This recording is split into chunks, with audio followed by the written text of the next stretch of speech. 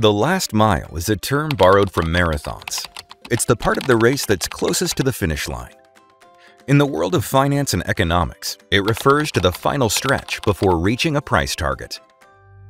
Major countries, such as the United States and the Euro area, have encountered heightened levels of inflation subsequent to the economic crisis precipitated by the pandemic.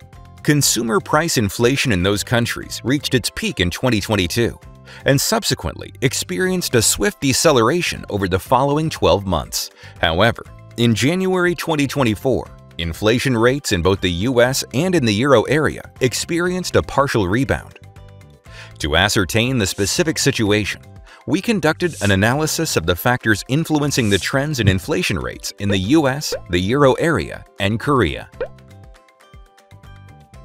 In all major countries, the consumer price inflation rate reached its peak in the latter half of 2022 and subsequently experienced a 12-month decline, primarily attributed to the base effect and to the decrease in oil prices. After the 12-month period following the peak, the deceleration in consumer price inflation slowed and, in fact, exhibited a rebound. The primary factor contributing to this is the recent escalation in international oil prices, attributed to heightened geopolitical tensions in the Middle East.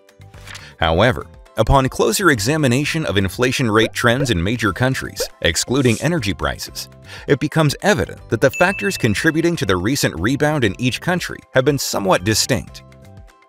In the US, core commodity prices have declined since the end of 2023. However, the upward trajectory of core service prices has remained elevated owing to the resilient employment market. Specifically, in January 2023, a time characterized by a notable surge in rents, the upward momentum in core service prices, excluding rent, further expanded. Meanwhile, in Korea, the ascent of core service prices seems to be gradually decelerating as domestic demand pressure diminishes. However, unlike in other major countries, Korea witnessed a significant impact from the sharp upsurge in agricultural prices in the latter half of 2023. The Euro area has been influenced by elevated wage levels. Ultimately, consumer price inflation rates in Korea, the US, and the Euro area have all managed to temporarily decrease, largely attributed to declining energy prices. However, this deceleration halted after 12 months from the price peak. The recent increase in international oil prices has indeed influenced inflation, but apart from this factor, the drivers of inflation vary across countries. Consequently, the timing and nature of changes in monetary policy may differ in each country. Indeed, upon analyzing the extent of monetary tightening implemented in each country since the onset of the pandemic, we observed a general correlation with each nation's accumulated inflation rate.